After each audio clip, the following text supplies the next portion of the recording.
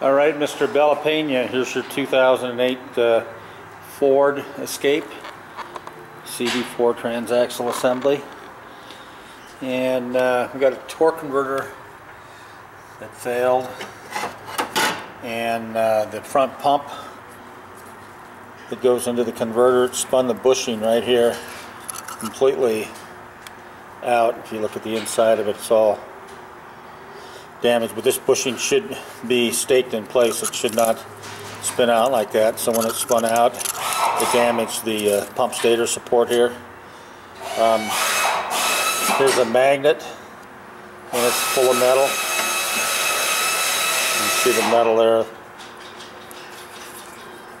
Lots of metal on that magnet. And that was coming from that fine gray metal, comes from the torque converter. Got just fried some clutches inside here. Gonna have to replace all the friction clutches throughout the transmission. They're all extremely overheated and burnt. And also it's going to need a band assembly.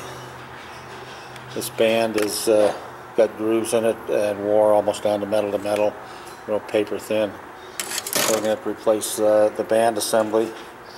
Complete rebuild on the transmission. Needs a bushing kit, some bearings, and we also got to recondition the valve body. This is the valve body assembly here. Replace the front pump assembly and the torque converter. All the clutches, gaskets, slip seals, O-ring seals, and sealing rings.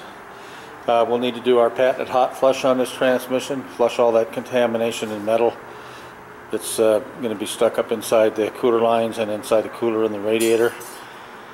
And then when we get done, it's going to have a 5-year, 100,000 mile warranty.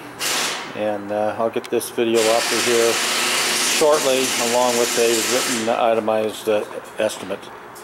There you have it.